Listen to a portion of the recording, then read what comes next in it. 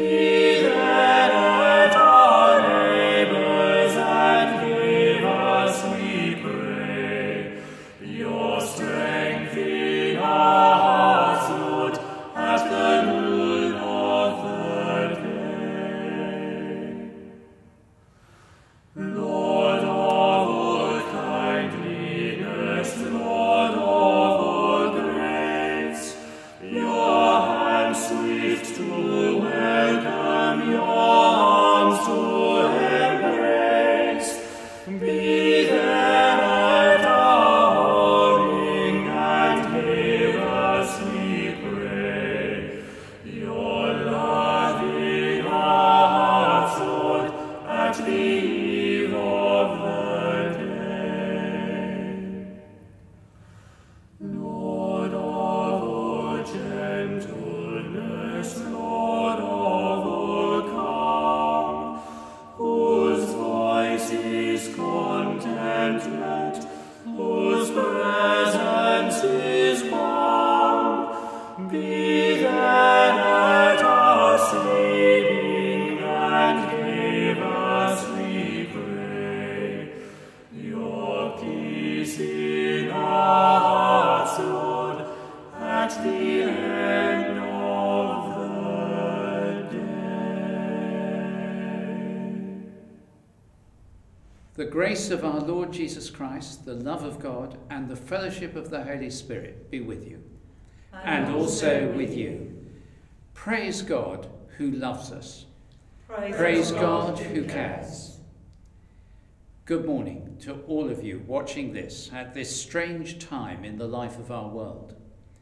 Today is Mothering Sunday, a day when traditionally all went back to their mother church, to the place where they were nurtured, loved and formed into the ways of God.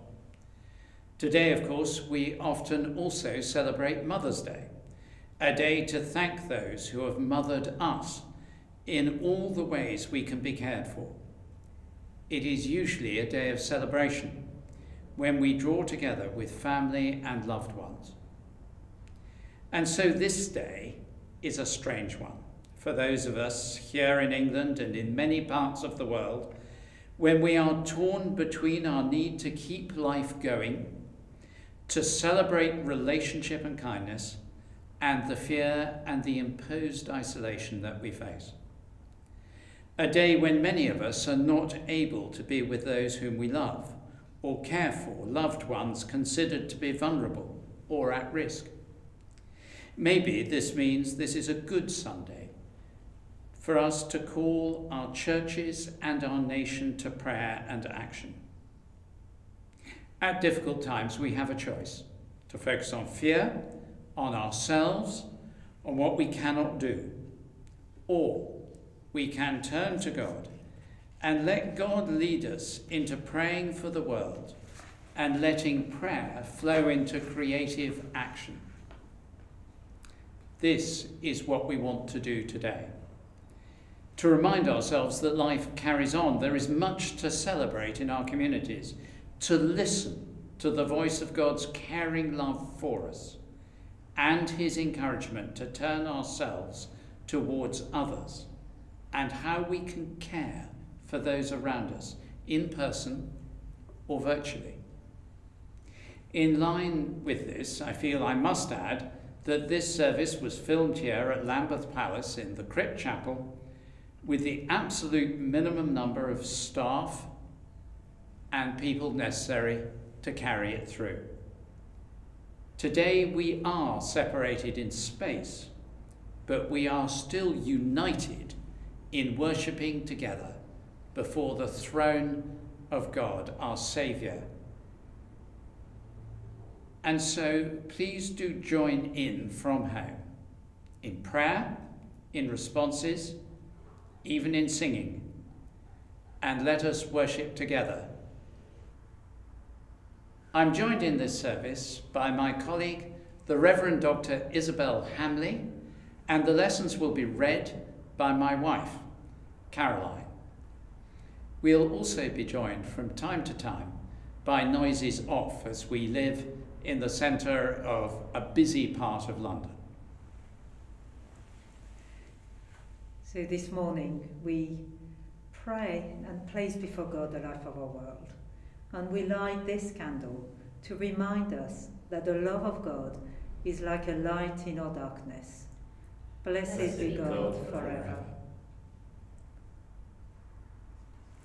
On this Mothering Sunday, when many are far from family, friends or loved ones, we light a candle for all those we cannot be physically present with. Blessed be God forever. We light a candle for all who are sick, all who are in hospital, all who struggle with pain, fear and sadness, and all who are grieving this day. Blessed be God forever. We light a candle for all who are isolated, lonely and worried at this time. Blessed be God forever. We light a candle for all those who care for others, whether as family or friends, or as doctors, nurses, carers, and all the health professionals we are so deeply thankful for. Blessed be God forever. And on this Mothering Sunday, we light this candle for all mothers who have loved and laughed and laboured as they cared for their children. Blessed be God forever. We light a candle for all mothers who have wept in sorrow and joy for their children. Blessed be God forever. We light this candle for Jesus, born of a woman and nurtured in her love, and for Mary, a reminder of your patient, waiting love. Blessed be God forever. And this morning we come before God, and in a moment of quiet, bring before God the brokenness of the world and of our lives. So let us call to mind our sin, our failure to value the love of others, and our failure to love as Christ loved us. Your love gives us life from the moment of conception. We fail to live as your children. Lord, have mercy. Lord, have mercy. You call us to do good. We seek our own good. Christ, have mercy. Christ, have mercy. You hear us when we cry for help. We ignore the cries of others. Lord, have mercy. Lord, have mercy. Kyrie eleison, Kyrie eleison, Kyrie eleison,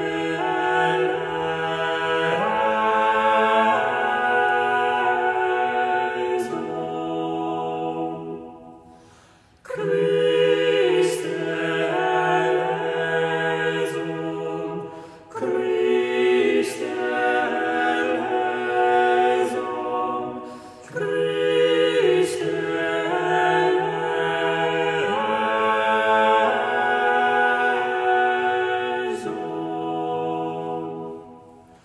Kyrie eleison, Kyrie eleison, Kyrie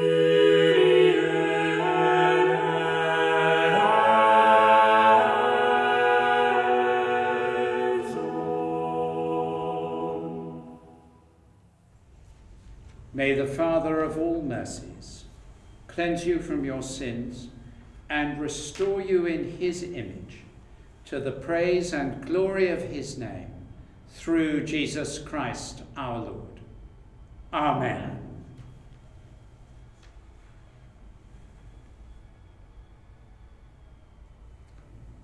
Praise God who loves us. Praise God who cares. God of love, passionate and strong, tender and careful, Watch over us and hold us all the days of our life, through Jesus Christ our Lord. Amen. Amen.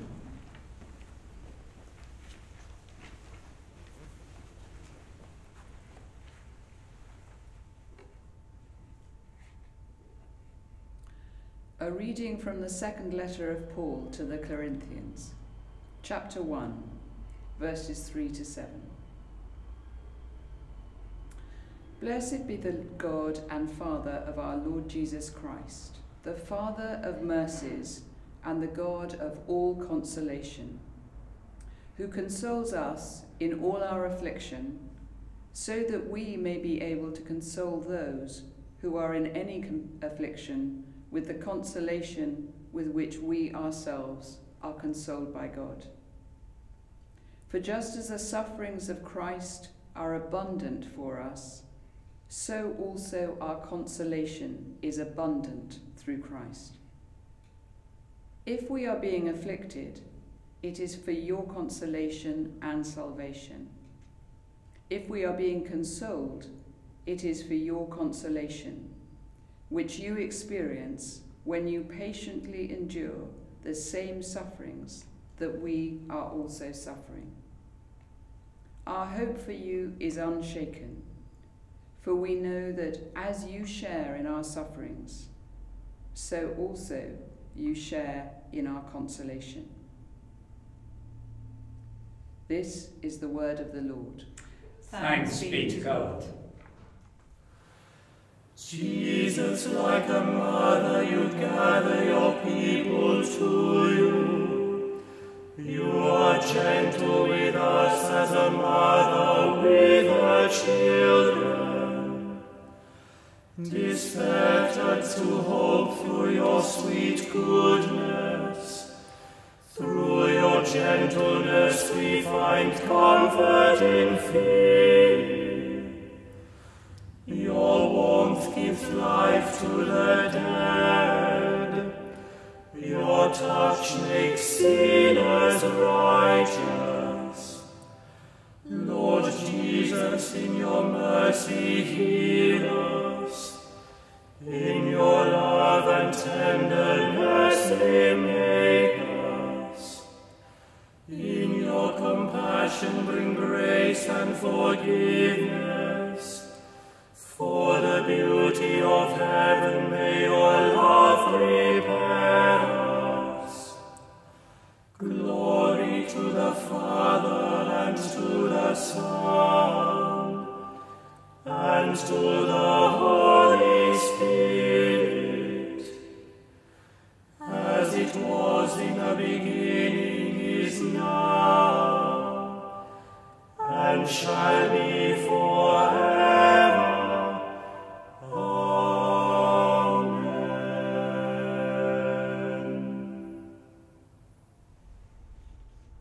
A reading from the Gospel according to John, chapter 19, verses 25 to 27.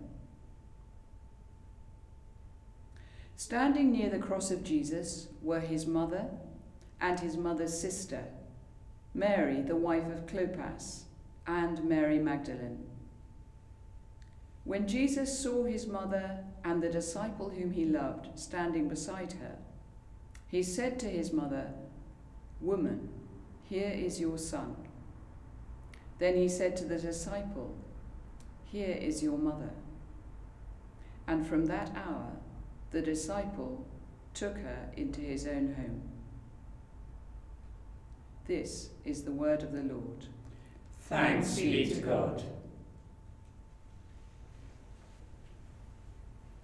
Lord God, who speaks to us through your word, open our hearts and minds to hear today, in this time of trouble, what you are saying to us, to find your hope and see your life afresh. Amen. There are some places that speak to our hearts very powerfully. For me, there are bits of London where I was born, and a section of the North Norfolk coast around a village called Blakeney. It has memories of my grandmother's house of cold winters and a fire, of security of summers messing about in mud and sand, or later on in a boat. It has good memories. Many of my friends in Africa, however long they've lived in the big city, talk about my village in the same way.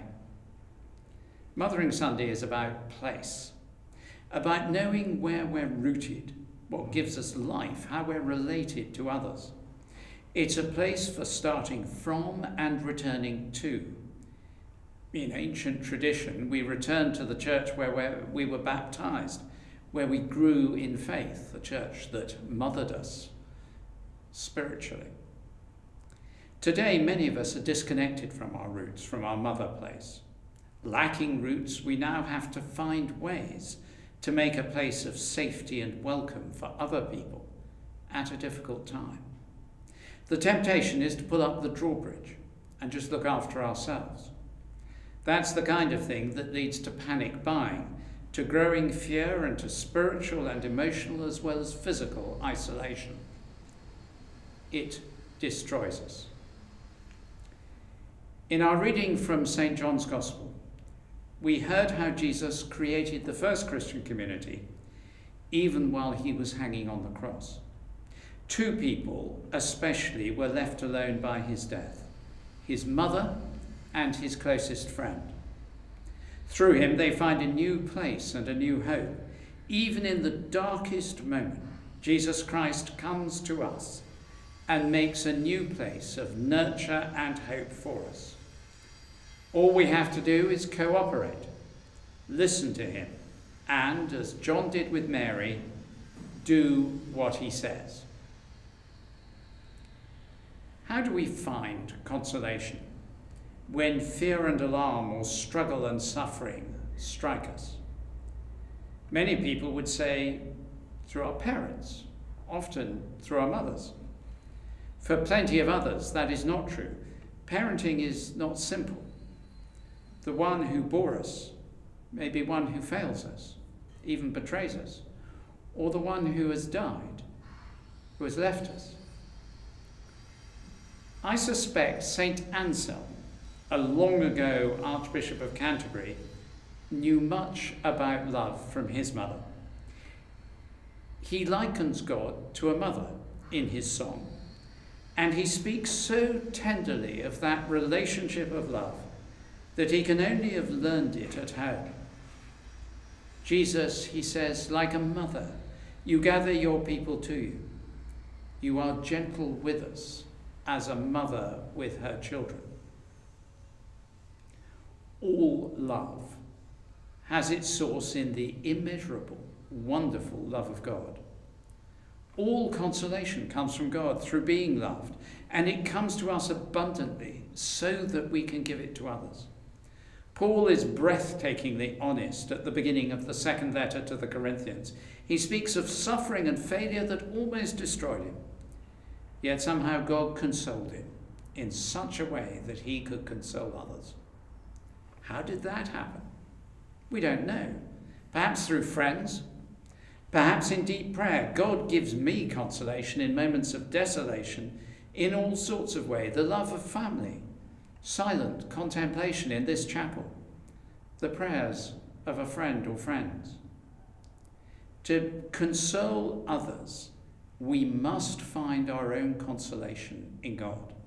It's not a case of fake it till you make it. It is more seek until you find. Come to God looking for the means to console the frightened, the panic-struck, the panic-buying, fearful, and all those around in whom alarm is rising. In all of the current troubles, and let's be straight, they are very serious troubles, looking inwards will only reveal the limits of our own resources and lead to deeper fear and selfishness. Acting in love, found from God in Jesus Christ, will do the exact reverse. As we look out from ourselves in love, we can enable people to find the place of their nurture, not their historic place, but a new place where they meet God and find his consolation. As we share our consolation, the mother love of God will enfold them. As we love the poor, go and give to a food bank, call on someone who is isolated, do their shopping, pray with and for them from a distance, we will find that we are deeply consoled by our own gift of consolation.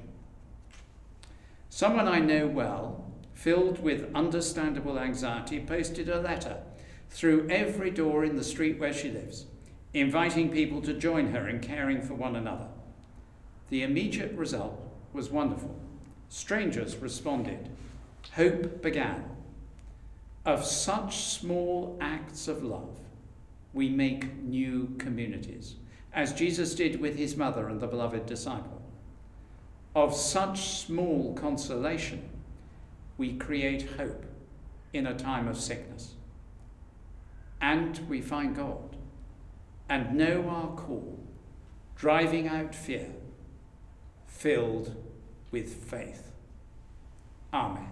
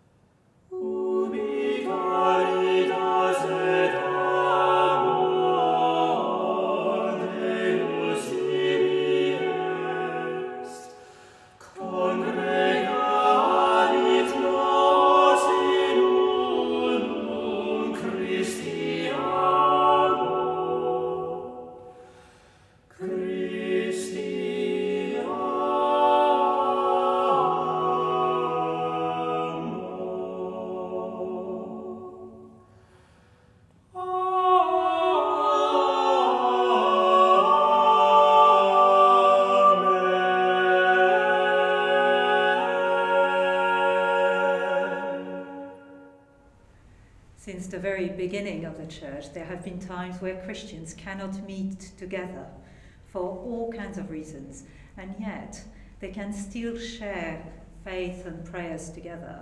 And one of the ways in which we do that is through the words of the creeds. The creeds remind us of the faith of the church universal, beyond borders and beyond time. Saying the creed reminds us that even when we're separated and dispersed, we share our faith and our prayers with Christians throughout the world and throughout the centuries. And so let us say the Apostles' Creed. Praise God who loves us. Praise God who cares. Let us declare our faith in God. I believe in God, the Father Almighty, Creator of heaven and earth. I believe in Jesus Christ, his only Son, our Lord, who was conceived by the Holy Spirit, born of the Virgin Mary, suffered under Pontius Pilate, was crucified, died, and was buried.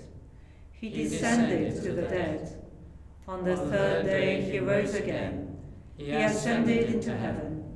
He is seated at the right hand of the Father, and he will come to judge the living and the dead.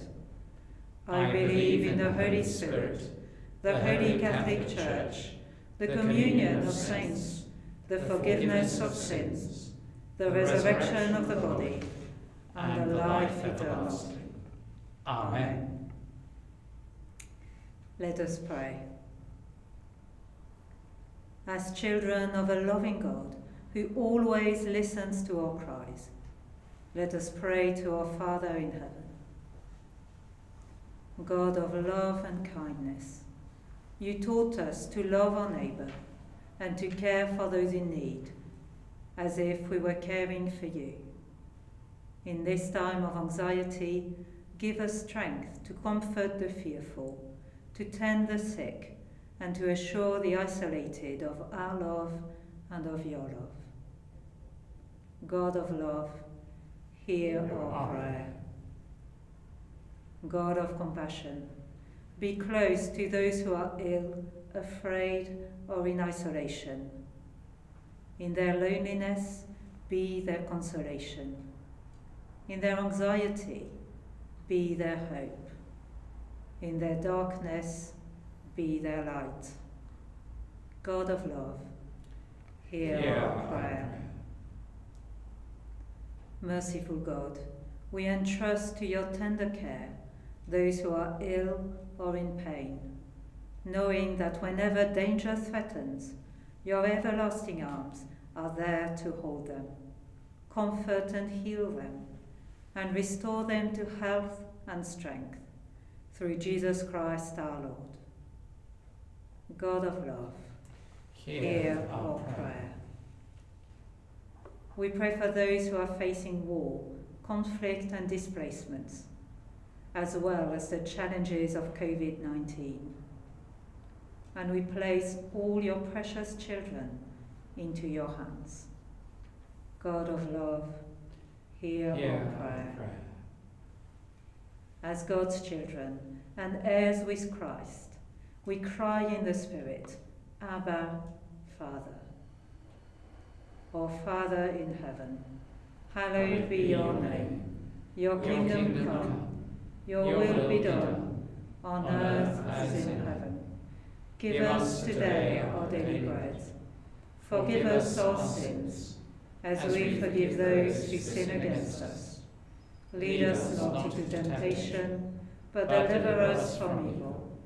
For the kingdom, the power, and the glory are yours, now and forever. Amen. Loving God, accept the cries of our heart as we offer you prayers. Through them, transform us and all creation, until you are in all and through all. We ask these and all our prayers in the name of Jesus. Amen. Amen.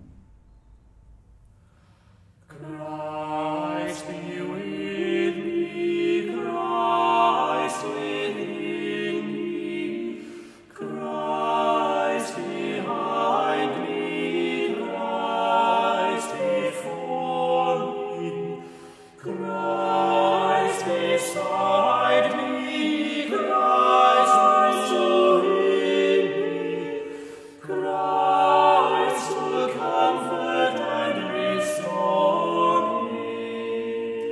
Christ above,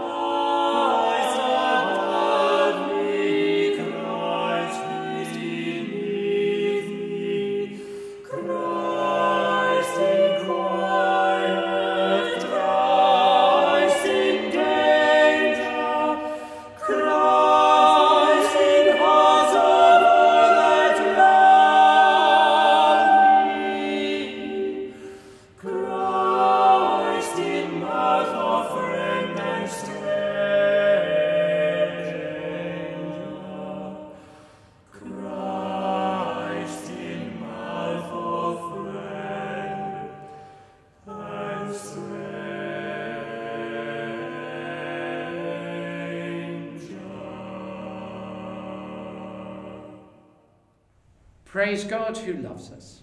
Praise God who cares. May God who gave birth to all creation bless you. May God who became incarnate by an earthly mother bless you. May God who broods as a mother over her children bless you. May Almighty God bless you, Father, Son, and Holy Spirit, now and forever. Amen. Go in peace to love and serve the Lord. In the name of Christ. Amen. Thank you for joining us today. The Church of England will be providing a range of digital and print resources to enable people to continue to walk with God at this difficult time in the life of the nation and of the world. Visit churchofengland.org to keep up to date and to explore the materials available.